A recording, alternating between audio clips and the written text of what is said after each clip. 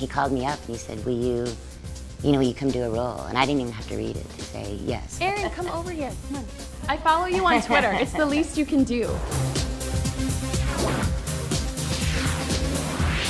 Kinsey here with Young Hollywood at South by Southwest. I am with the beautiful and brilliant Joey Lauren Adams. Thank you so much for being here. Thank you for having me. Have you been to South by Southwest before? No, this is my first. This is your first time? Yeah. I'm actually surprised that you haven't been here yet. You were born in Arkansas. Right. You shot your movie in Arkansas.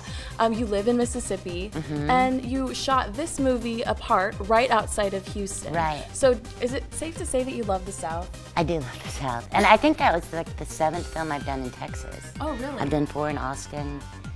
So yeah, it's shocking. I have not been to South by Southwest. And how do you stay so connected to Hollywood living in Mississippi? Are you constantly on your Blackberry? Are you on the email all the time? You know, yeah, I mean, you can email.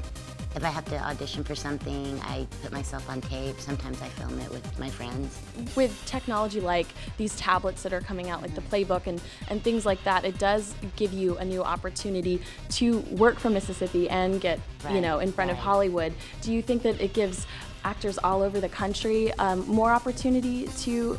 I think so. I mean, you know, because I was at the Arkansas Film Festival recently, it's a great up-and-coming festival, and just the shorts program of the Arkansas filmmakers, I was so blown away by just the talent there in Arkansas and how many people are there, not in Hollywood, never been to Hollywood, who are making films. What attracted you to such a dark thriller like A Part? What I'd like to do, with your mom's permission, is meet with you once a week and just talk about the things you see. Does that sound okay? Well, honestly, the writer-director, Aaron, who's over there.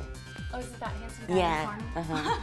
Yeah. He was the assistant editor on a film I wrote and directed called Come Early Morning. Yes. He called me up and he said, will you come do a role? And I didn't even have to read it to say, yes, I will do anything for you, Aaron.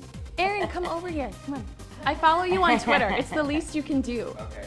Being a writer and a director, is technology, these tablets, are these things that are helpful to you? I remember reading an interview with David O. Russell a long time ago where he said that he doesn't write on a computer because he feels like you think it's too perfect. Writing on that, he still writes longhand, and I tried to do that for a very long time, but you can't do that anymore. You just have you need to be on a computer and you need to be so plugged in, and especially trying to promote a movie.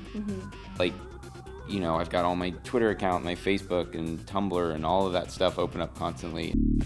You are a writer, you're a director, and you're an actress. Is it fair to say that you love what you do? I do love what I do, yeah. I do. I love being able to flip around, you know.